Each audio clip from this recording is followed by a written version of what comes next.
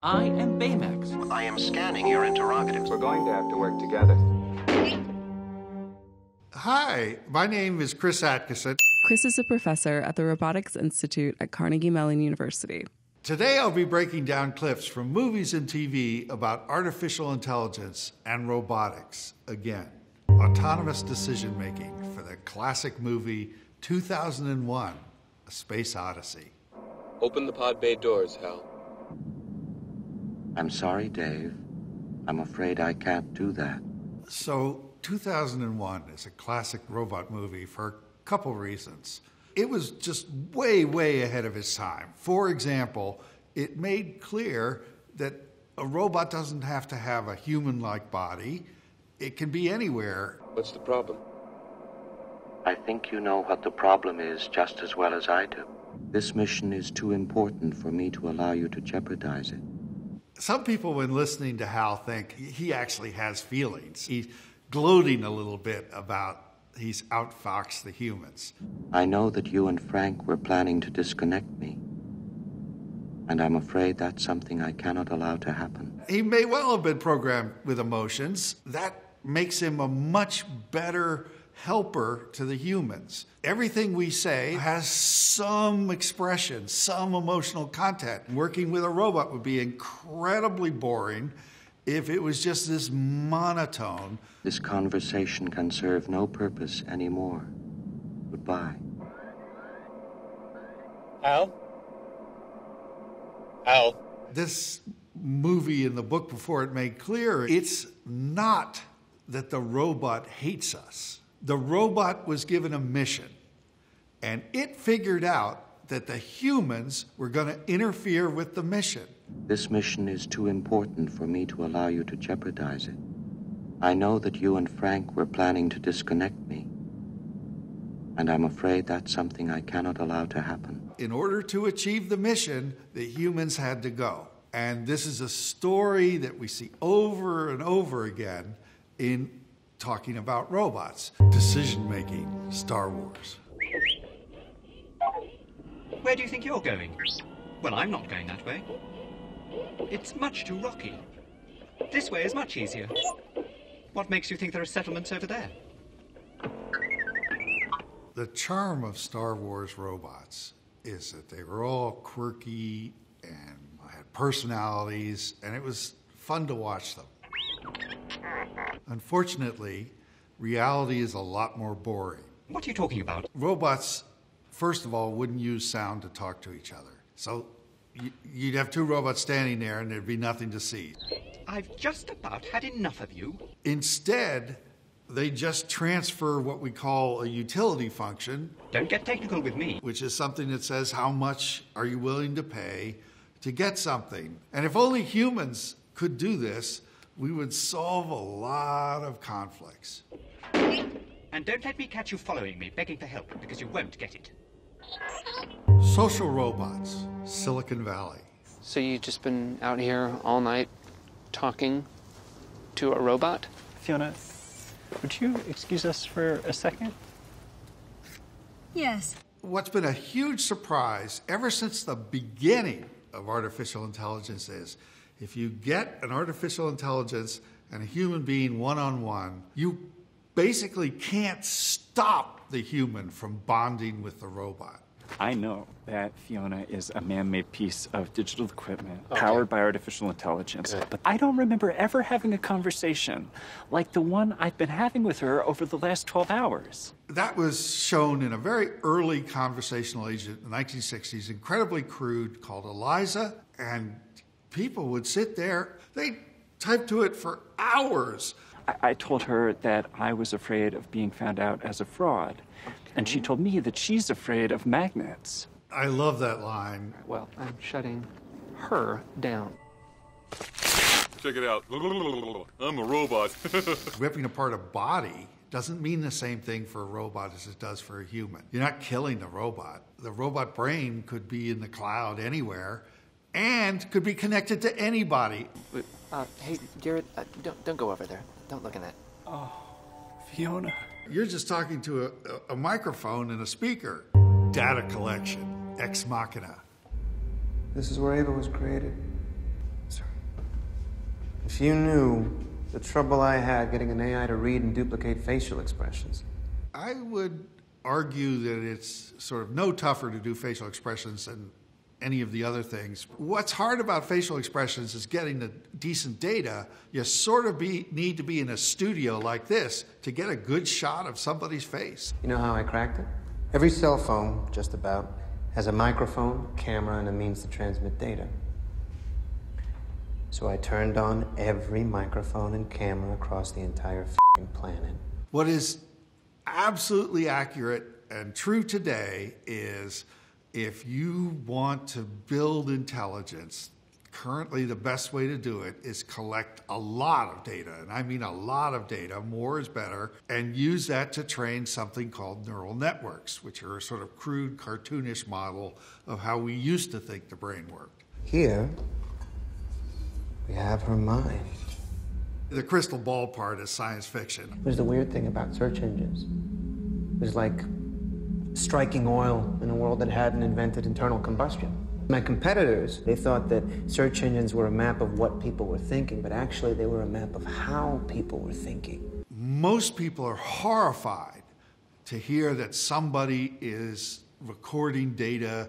But look, here's the deal. Letting people use your data, hopefully they anonymize it, is how we're going to get useful servants. That's exactly right. Cooperation.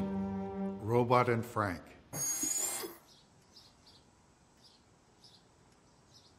Just bring me some cereal. That cereal is full of unhealthy ingredients. I threw it away. They sort of made an extreme version of, That cereal is for children. Eat your vegetables. Enjoy this grapefruit. Eat this grapefruit. You're for children, stupid.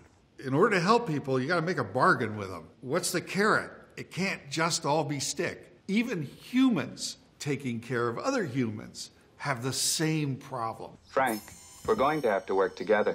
You are a robot butler. I'm not a butler, Frank.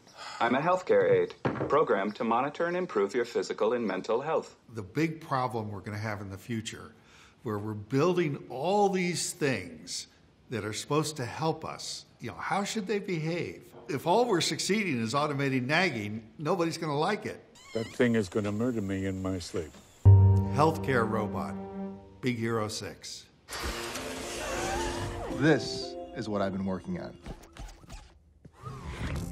Hello, I am Baymax, your personal healthcare companion. I cried when I first saw that movie. A robotic nurse. Some of my own work helped inspire Baymax. Hello. In order to get robots that are safe to take care of people, I wanted to make them very light. Looks like a walking marshmallow. No offense. We started looking at inflatable robots on the theory you can't kill someone with a pool toy. Going for a non-threatening, huggable kind of thing. The Disney folks visited our lab and really developed it in ways we hadn't even thought of. And thus, we got a lot of inspiration from watching that movie. I will scan you now. Scan complete. You have a slight epidermal abrasion on your forearm. I suggest an antibacterial spray. What's in the spray specifically? The primary ingredient is bacitracin. It's a bummer. I'm actually allergic to that. You are not allergic to bacitracin. What we can't yet scan for is the internal chemistry, which it was sort of suggested that Baymax could scan you and tell you about something that was chemically wrong with you. You do have a mild allergy to peanuts. But that's within the realm of possibility and, might happen in our lifetimes. What kind of battery does it use? Lithium ion. That's actually a little problematic. Yes, lithium-ion batteries are really good to use, but they're also likely to explode or burn up. And there's this famous case of NASA, and they had a robot sitting in a lab. The robot suddenly starts burning and basically burns up entirely. So batteries are going to be a problem. You have been a good boy. Have a lollipop. We've seen in other movies that, a robot that comes in there and just tells you what to do is going to be met with a lot of resistance, hostility. It's just not going to work. So this is my Baymax. It takes care of me. I take care of it. It doesn't take much for a robot to be a good companion. Awakening. Avengers, Age of Ultron. You are Ultron. a global peacekeeping initiative designed by Mr. Stark. Mr. Stark. They're trying to show you a robot, what we'll call booting up, from not operating to fully operating. This feels weird. That's typically a complicated process where you have a bunch of different modules or subroutines that turn on one after another. And if you don't get the sequence right, nothing works. I'm a peacekeeping program. Mr. Stark, I don't get it. That is too much. In this case, they tried to show you lots of lights and pictures and whatnot. The mission. Give me a second. Peace in our time. We turn the robot on. It starts thinking really fast. And within seconds, it's figured out. If I'm going to achieve peace in our time, I've got to get the humans under control. I've got to be the master of everything. I believe your intentions to be hostile. Conversational agents, her. We'd like to ask you a few basic questions before the operating system is initiated. This will help create an OS to best fit your needs. How would you describe your relationship with your mother? It's pretty stereotyped to ask a question about your mother in a psychological test. If I tell her something that's going on in my life, her reaction is usually about her. Psychological tests are really annoying, and they made that one really annoying. It's not about... Thank you. Please wait as your individualized operating system is initiated. Yes, the system doesn't have to hear your entire response to move on to the next question. A real psychological test typically involves a lot more questions. What do I call you? Do you have a name? Yes. Samantha. Really? Where'd you get that name from? I gave it to myself, actually. When did you give it to yourself? Well, right when you asked me if I had a name, I thought, yeah, he's right, I do need a name. But I wanted to pick a good one, so I read a book called How to Name Your Baby, and out of 180,000 names, that's the one I like the best. I actually expect to see this level of dialogue about restricted subjects like your email to happen pretty soon, because there's intense economic pressure for the folks at Amazon to get Alexa to do it. Do you want to know how I work? Yeah, actually. A lot of very smart people are working really hard on it, and I expect it to happen pretty soon. Wow. That's really weird. Personality, Wally.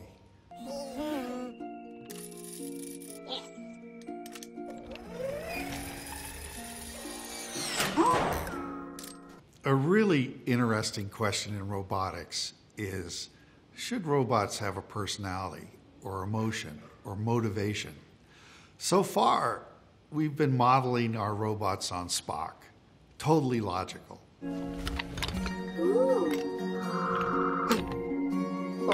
In terms of making them successful when they're on their own, it might be the case that we need to give them personalities, emotion, motivation in order to succeed. WALL-E's an interesting example of what we call an autonomous robot. In the movie, of course, he's all by himself and he has to figure out what's interesting. Wow. And I would argue that his personality could play a big role in figuring out, what am I going to put in my little trailer there and what am I going to just leave on the ground?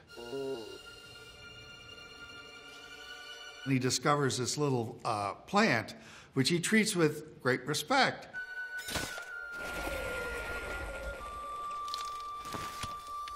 That personality is what guides Wally in making the big decisions, the decisions that matter.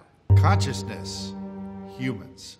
I am a synthetic, but I'm awake, conscious. I really don't know what to do with consciousness. I certainly think I'm conscious, but I have no idea if any of you are conscious, and I have no real way of finding out. All right, whatever it is, I don't want to know. From an engineering point of view, consciousness is not yet a really useful concept. So when I build robots, I never even think of consciousness. I can think, sense, feel, care. So a lot of people wonder, can robots really feel? Can they get in love and all this stuff? And I guess I've been in this business long enough that from my point of view, if they act like they're in love, then they're in love. I can't tell if someone else loves me. I just have to go on whether they act like they love me. I like you more than anything I've ever seen, or heard, or touched. Now, we certainly can generate that speech that she gave towards the end. Everything normal is bigger and brighter when I'm with you. You make everything brighter when you're around. You make everything more. I think that probably comes straight out of Hallmark. Targeting Chappie.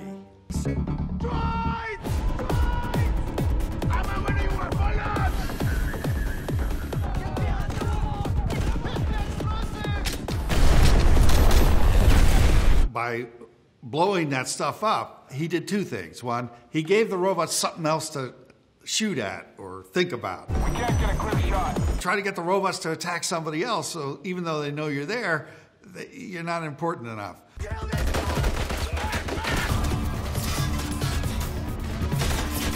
Figuring out if a soldier or a vehicle is on your side or an opponent is a hard problem. It's in fact a hard problem for current military systems. With airplanes and other vehicles, we put in electronic markers that, for example, respond to radar and send out a code that says, I'm on your side, and if they don't generate the right code, they're not on your side. I don't believe we do that on soldiers yet, but we could. So this scene appears very complicated and hard to process. Partly because we're not used to acting this fast, but actual soldiers are trained for this kind of thing and are trained to process this very quickly. Robots would also be able to process it very quickly.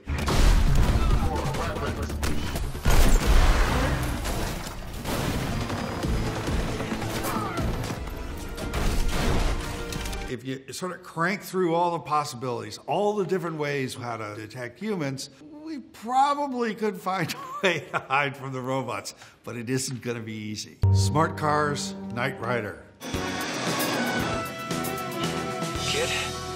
Kid, you there? Where would I go? Knight Rider is another classic robot, in this case TV show. It's really important, and it sort of guided a lot of thinking of what robots should be like. A little consideration would be a beginning. We can certainly have robots that have fancy lights on them. Looks like Darth Vader's bathroom. We can certainly get cars to talk. Rave on, machine, rave on! We could build KIT today. The difference between KIT and what we could build today is KIT is what we call AI complete. It knows about everything. I am scanning your interrogatives quite satisfactorily. The car we built today would be expert on a very limited number of things. I think it's much more realistic that we're going to have robots that are pretty good at a limited number of things and gradually get better and better. I suppose so. Rather than we go instantaneously from, toaster level intelligence to it's as good as a human. After all, we're only human, right? Conclusion. We watched a lot of clips, a lot of stuff that I saw 40 years ago. Folks in the studio here with me weren't even born yet.